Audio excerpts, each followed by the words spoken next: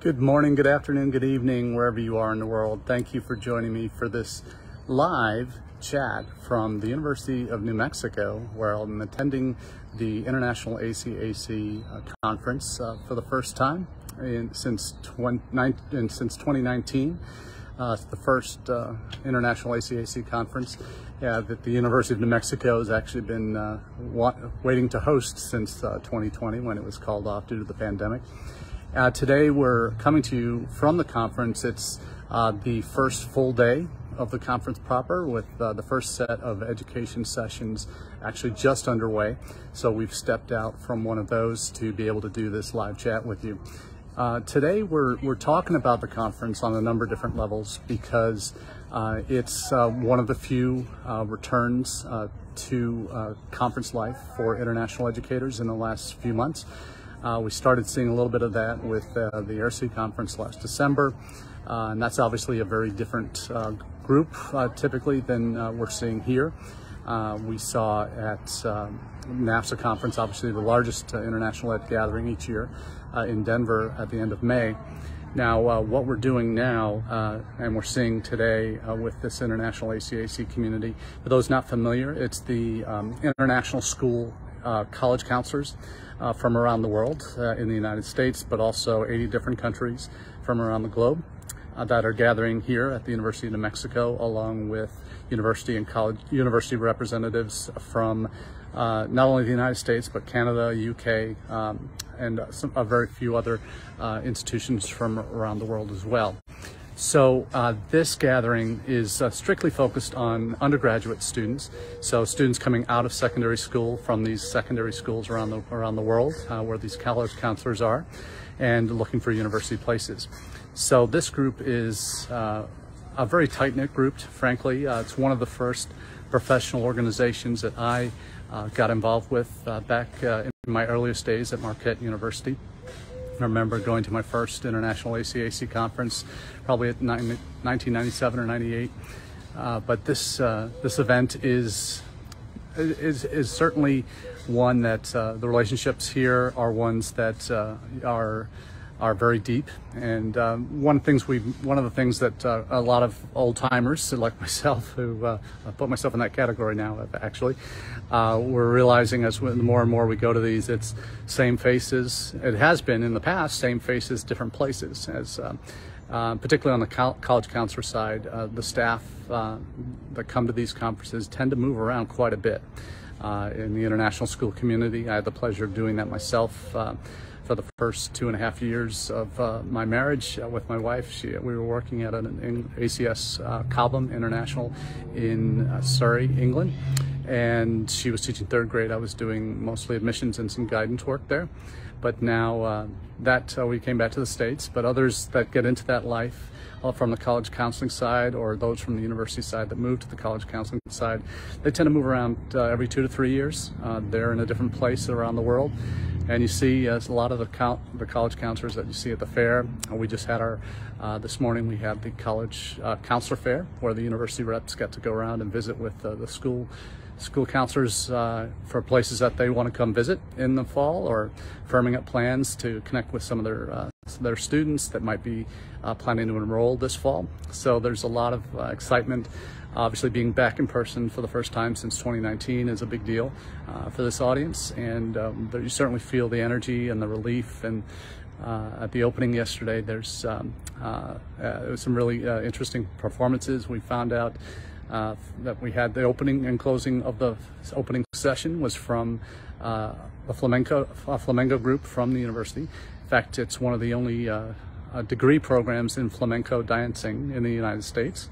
I think it's the only. And they had a performance for us at the beginning and ending of that opening session. So it was very neat. And in fact, the statue you might see behind me of the man and woman performing a dance is of those flamenco dancers. So very good to be here on a beautiful campus here, a very Adobe style Southwest US focus, and they brought that flavor to the opening ceremony. Had Albuquerque's first poet laureate, a graduate of the University of New Mexico, who shares his thoughts through poetry. kind of slam poetry stand-up for us, and that was really he shared one of the poems he does for new students and parents during orientation each year for new arrivals to University of New Mexico. So great location. Looking forward to exploring the city a little bit more before the conference ends Thursday night, Friday morning. But the sessions are fantastic. I'm actually sad that I'm missing this one right now. It started out very well. It's virtual engagement, breaking up with you. It's not me, it's you. Or it's not you, it's me. What are some of the lessons learned through virtual engagement over the last 2 years of the pandemic? And so we've folks were posting, and it's really engaging. In fact, this session is also, all the sessions are being offered, education sessions are being offered virtually as well. And so there were a group of 20, 25 people who were also connecting for this one particular session that were contributing their thoughts on what the pandemic has taught them, lessons learned, positives and negatives. So really encouraging to see what's going on in the industry, and that the shared frustrations of the past 2 years and the success stories, frankly, are really exciting to hear those results. For some institutions that are not traveling yet, they're still looking at virtual options for the next year. So it's interesting to see what people are talking about on that front. I will say that some of the topics are very timely. In our profession and in international education, we didn't see as much of it at NAFSA, but certainly here, this profession, there's been a lot of newcomers. We did see in the attendance figures at NAFSA, 40% were newcomers to the field, or to the NAFSA conference, and there are here at International ACAC a good number of first-timers as well, mostly younger professionals who are just starting out in their jobs, might be coming to institutions that had lost some senior leadership in international education or international admissions that are now taking their place. And becoming the new experts and having to come to these conferences to kind of learn, get that expertise that they sorely need to do well in this profession. So really encouraged to see so many new faces. It's sad in one way that a lot of those senior leaders are no longer attending, college counselors who retired, and that's just a natural part of the business. But certainly you see a lot of new energy in the field, and as someone who's been coming to these for 20 plus years, it's really good to see that the industry, our profession, is refreshing itself as it should, and that some new talent is coming in with some energy and enthusiasm to really take things to the next level. So the sessions, there's one on the Great Resignation. There are a couple of 3 sessions I'm working with the Haley group. That's high ability, low income students. Rebecca Ziegler-Mano, an old colleague from Education USA, who's started her own USAP school in Zimbabwe and is looking to create a series of these schools across Africa and the world. They had their first graduating class, just caught up with her at the fair. She's doing really well, and she'll be doing sessions on that. There's a session on refugee students and accounting for them. Certainly with what's happened in Afghanistan and Ukraine in the past year, we certainly see the need and the volume of refugee students growing that are looking for places, and certainly the colleges and institutions that attend a school like that attend a conference like International ACE are going to be those that are kind of well positioned and hopefully willing to support these kinds of students coming to their campuses. We're also seeing sessions a lot on technology, as you can imagine, and how that, the good and the bad side of that, impacting the college counseling side as well as the university admissions side. So some interesting conversations going around on those topics as well. So when we talk about the return of these kinds of conferences, there's still, in some people's eyes, there's still some fear and some kind of in terms of wearing masks, and certainly totally okay with and understand where they're coming from on that. But you see some hesitation, people just out of practice, frankly, with going to conferences like this. Had a couple people comment to that effect that I'm so out of shape for these kinds of events, and it does take some getting used to again. But when you think about the importance of these personal connections, and certainly that's reflected in a lot of student data that we see, is that out of the pandemic, they're not though they've appreciated having the opportunities to still connect with institutions virtually, to continue to do that for an extended period of time is not the ideal. But we're seeing university reps and college reps also get tired of that. College counselors are getting tired of that, to scheduling all the various virtual events. So it's interesting to see where the profession is going on those notes, and some of these sessions are really touching on a lot of those key issues. So very excited about what we've been able to see so far with the conference today. And some great sessions coming up.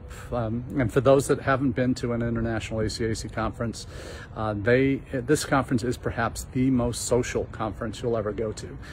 Most of the attendees are wearing shorts and polos and are very relaxed attire. Obviously, it's 90 degrees in the shade and the heat of the day a little bit later on, but it's a warm conference with a lot of moving in between buildings to go to sessions. So we're seeing it's always been a relaxed conference since I've been coming since the late 90s, and it continues to be that. And that's important thing to know and to appreciate about this event. And it's not all formal, and a lot of times you need to have those kind of informal conversations, and those are some of the best you can have at these kind of in-person events, is those informal conversations. So what I've seen in talking to colleagues that are eager to get back out on the road, there's still some travel frustrations in terms of flights. The expense of some of these flights is almost prohibitive, and certainly it's probably going to limit a lot of where institutions can go this fall. But we're definitely seeing an eagerness to get back out on the road, and colleges, the college counselors that represent the international schools are certainly eager to have people back visiting. So we'll have a few more conversations during the course of the next 2 days with some of those college counselors and with the university reps that'll be hitting the road to help us as we look to build programs and strategies to continue to grow and meet our future needs internationally. So that's all we have for you today. We're not going to go the full half hour being live on campus. I want to get back to the sessions and see how they finish up. We're talking about the positive sides of technology and what it can bring for you. But do wish you all the very best in what you do, and hope that you're able to get to some of these virtual events or in-person events in the coming weeks and months. And certainly we'll be connecting again the first week in August from the Education USA Forum, as that will be taking place in DC with 500 plus university reps, 50 advisors, and all of the REACs will be attending. So looking forward to that event, next in-person event. So until next week, where we'll be back in the home office with our next in-person chat. Thanks to all of you who've been subscribing to the newsletter, particularly the LinkedIn newsletter.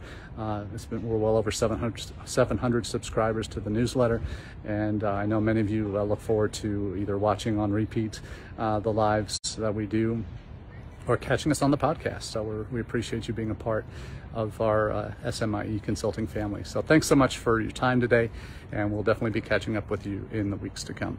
Take care. Cheers.